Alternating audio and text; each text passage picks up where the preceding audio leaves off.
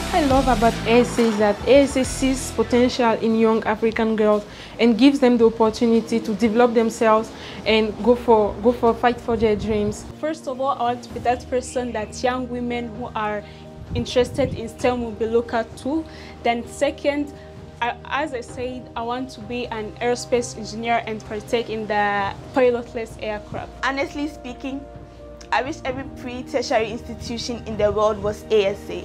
I cannot say how grateful I am for this opportunity. It's been the best in my life so far, and my life will never be the same because of A.S.A.